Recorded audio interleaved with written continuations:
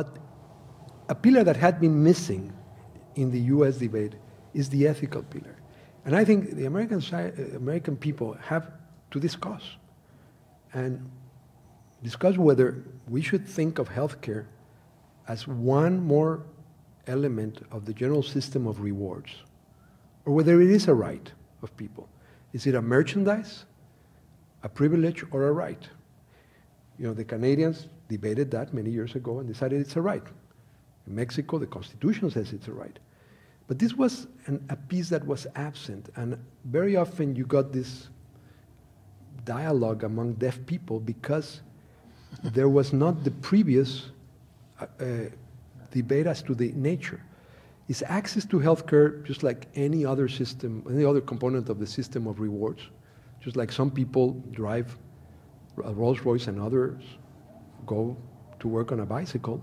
They're both getting transportation, but it's fine. I mean, there's a system of rewards, and that's reflected on the distribution of rewards in a society.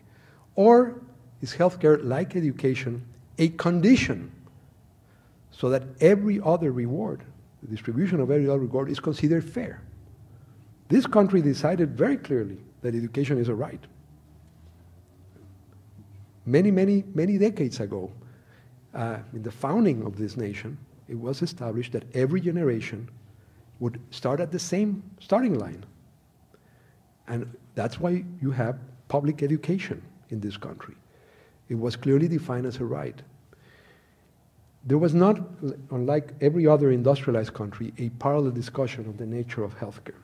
Until now.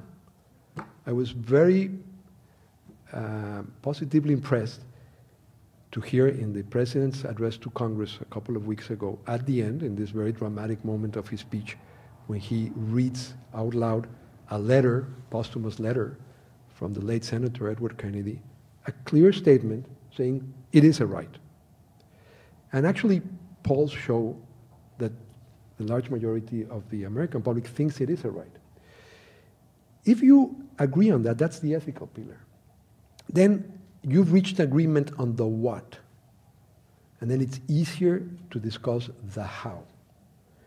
But if you haven't reached agreement on the what, discussing the how, the instruments to achieve that vision, is impossible. Because you haven't really even gotten consensus on what's the nature of healthcare.